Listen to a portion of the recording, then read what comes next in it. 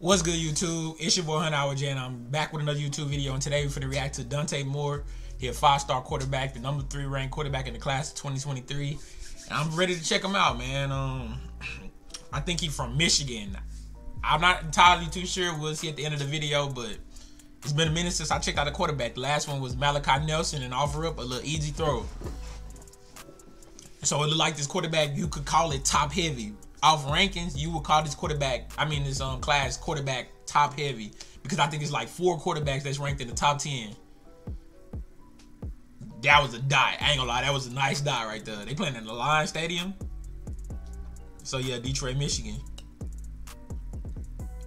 Up easy. So it's crazy. It's crazy that 4 quarterbacks are in the top 10. It might be 5, but I'm pretty sure it's just 4. And 2 of them, the first 2 players in the nation are Arch and Malachi. So quarterback class looking pretty good so far, huh? That was a little easy throw, but the thing is, it's a lot of good quarterbacks in this class. I'm pretty sure, even I only react, this is my 3rd one. Oh, that was a dot, and you seen him get hit. I don't know how many people peeped, but he got hit on that play too. Up easy, just throw it up to one of your best receivers. He just gonna come down with it, but what I was saying is, it's crazy that this class have a lot of the high-rated quarterbacks, but I still think the class of 22 quarterbacks better for some reason. I don't know. The class of 22 got some goons, bro. So maybe just the class of 22 as a whole is better than this class. I can't judge that right now because I still got a lot of players to react to. He throwing dots though, man. He really is. He making it look easy, but it's hard to say. But I think the class of 22 quarterbacks are better, and none of them. Well, I think Cade is top 10 now. I think Cade top 10 now, so never mind. Let me take that back. But they have 4 quarterbacks in their top 10 for this class. Class 22 have only 1, and that was after the All-American game. So that's interesting to me because I think class of 22 got way more better quarterbacks because they got like Cade Kubnik, however you say his last name. They got Drew Allard. They got Connor Wigman, Drew Simpson. Not Drew Simpson, Todd Simpson. Who else?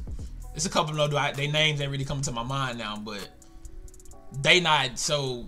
Them quarterbacks being that low, and I feel like those quarterbacks class group is better than this quarterback class group. That kind of telling me like that class 22 had more skill players, like skill players and trenches players better. Like they have more good ones than this one. I don't know. Maybe y'all get what I'm saying. I don't know if I explained that right, but they do got class 22 got a lot of players who dogs like Watson Nolan, Jeremiah Alexander, Marvin Jones. Who else? Mikael Williams, Luther Burden, Evan Stewart. Like they got some dudes. Harold Perkins. Like, yeah.